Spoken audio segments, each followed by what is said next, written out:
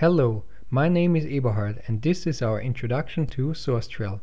Sourcetrail is a cross-platform source explorer made to help software engineers navigate and understand an existing codebase.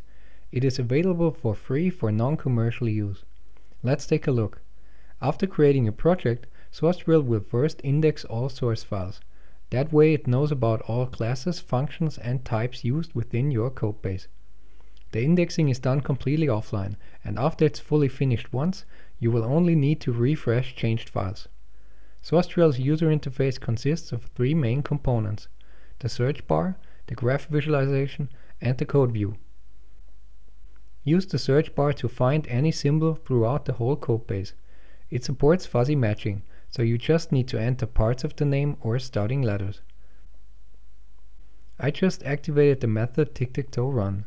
Now the graph view is showing us an overview of that symbol's relationships to other symbols. Classes and types are displayed in gray, methods and functions in yellow, fields and variables in blue. I can easily see here that the method run is only called once, by the function main. Clicking on the call edge shows me where in the code view. I can also see that two fields of tic-tac-toe are being accessed. Clicking on a field node activates it and shows where it is referenced. Classes can be expanded to show all of their members, or selected with a click to see all the connections to other symbols.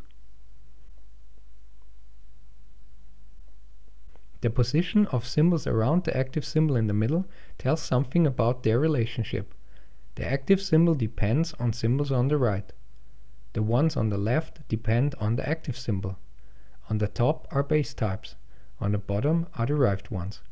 The code view will always show you the definition of the active symbol on top, and all references within other files below. You can extend the scope of what is shown, and select another symbol by just clicking on it. You can also highlight local symbols that are not shown within the graph.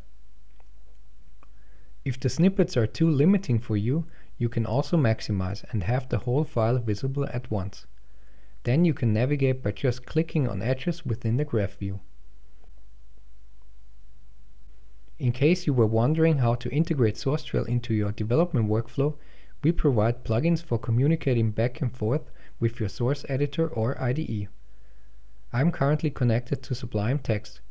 Now I can just choose the context menu action, or do a control click and have this file opened in my editor at that location. I can also go the other way and activate a symbol directly from my editor. Lastly, I wanted to show you some additional features that can be handy sometimes.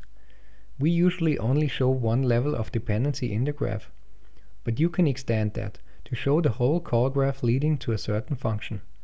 You can still activate edges the same way to see their location. The same goes for classes, where you can see the whole inheritance chain.